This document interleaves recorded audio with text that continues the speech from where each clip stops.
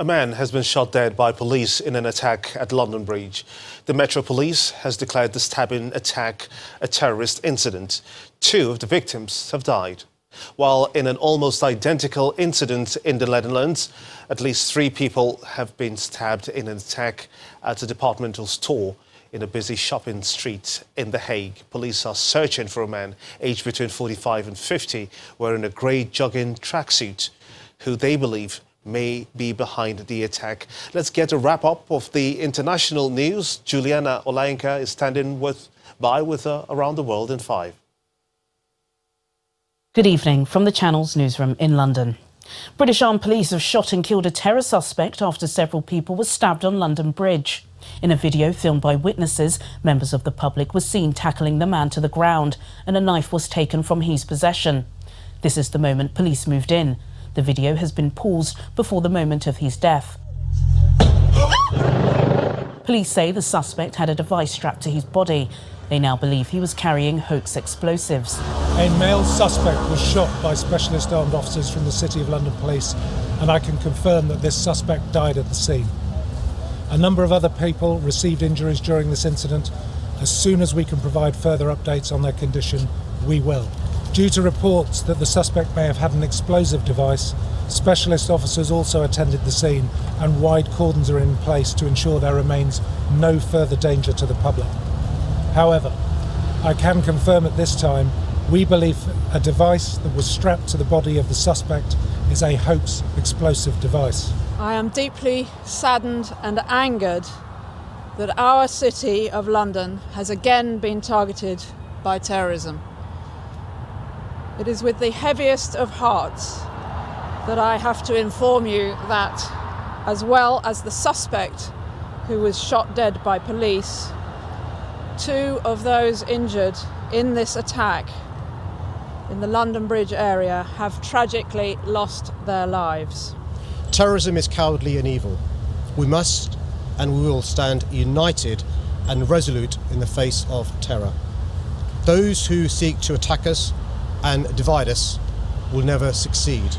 I also want to pay tribute to the extraordinary bravery of those members of the public who physically intervened to protect the lives of others. And for me, they represent the very best of our country, and I thank them. I can assure you and assure everyone that anybody involved in this crime, in these attacks, will be hunted down and will be brought to justice. And I think the message that we send to them and anyone associated with this type of attack is one that will be familiar, and that is that this country will never be cowed or divided or intimidated.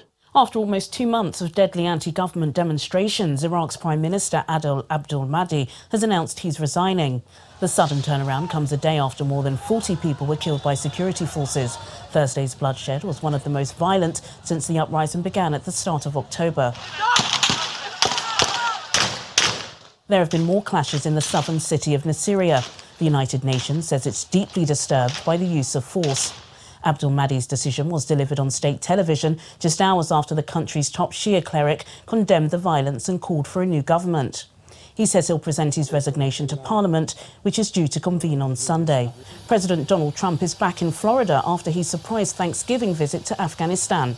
During his first trip to the country, he spent more than 2 hours at Bagram Airfield with US troops, sitting with them for a meal and thanking them for their service. He also announced peace talks with the Taliban have restarted. The Taliban wants to make a deal. We'll see if they want to make a deal. It's got to be a real deal, but we'll see. Police in Hong Kong say almost 4,000 petrol bombs have been recovered from the Polytechnic University campus. The site was the centre of fiery scenes earlier this month as protesters barricaded themselves inside and clashed with police.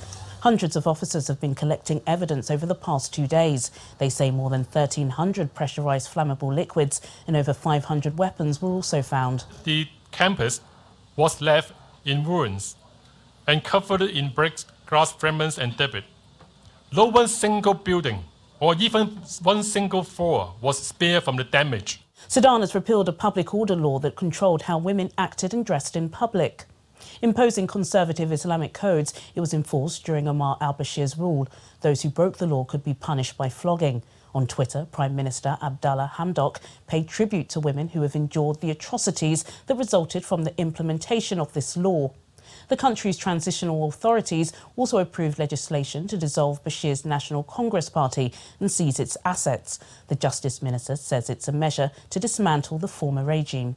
And finally, outgoing European Council President Donald Tusk symbolically handed over a bell to his successor. I give this holy scepter into your hands, Claire. The tiny instrument is used to declare European leaders' meetings open.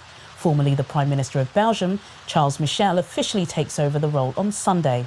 I am humbled to be the next President of the European Council. It is a great responsibility and a great honour. And that's your international news around the world in 5.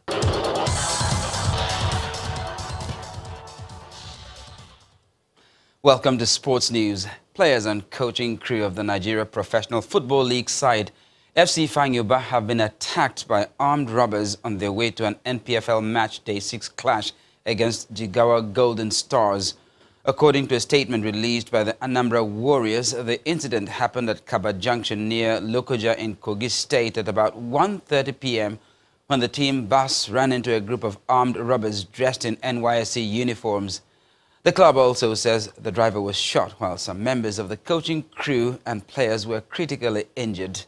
The team are currently ranked 10th on the NPFL log with 8 points from 5 league games. Over in England, Tottenham Hotspur manager Jose Mourinho has expressed his sympathy with former Arsenal manager Unai Emery, who was sacked by the club earlier today. He is confident the Spaniard will be back before long. He, however, refused to speculate whether he would have considered the Arsenal job had the opportunity arisen first, insisting he wouldn't swap Spurs for any other club in the world. Meanwhile, Manchester City manager Pep Guardiola also feels sorry for Unai Emery after the manager was sacked by Arsenal, calling him an incredible professional and predicting that he'll soon find a new job. From soccer to table tennis now, Nigeria's Aruna Quadri has made a good start to his ITTF Men's World Cup campaign in China after booking his place in the round of 16. Quadri defeated Hemming Hu in straight games 11-6, 11-7, 11-4, 11-6 after a stunning show of his speed of play in a match lasting just 26 minutes. However, he lost to Carlson Christian 12-10, 11-7, 11-8, 11-9 in his second group game. He'll face Harimoto Tomakazu of Japan in the round of 16 tomorrow.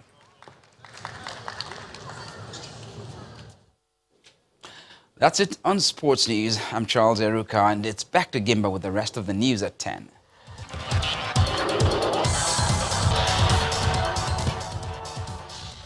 Now, sequel to Bolanle Austin Peters' musical on Fela and the Calcutta Queens.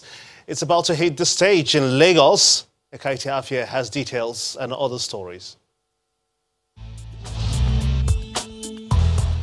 Here are your entertainment stories.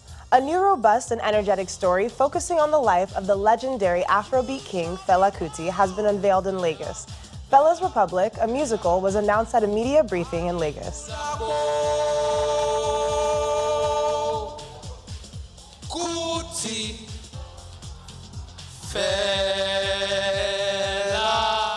Fela's Republic, a sequel to Fela and the Calcutta Queens, which toured last year. The earlier version had been staged in Lagos, Abuja, Cairo, and Pretoria with critical success.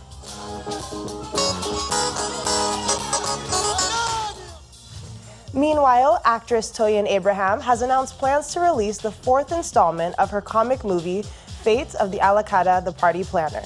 She took to her social media to announce the news and also hinted that the internet comic sensation Brother Shaggy will be featured in the sequel, which will be in cinemas next year. And that's it for entertainment news. I'm Ekaite Afia. The news at 10 continues shortly.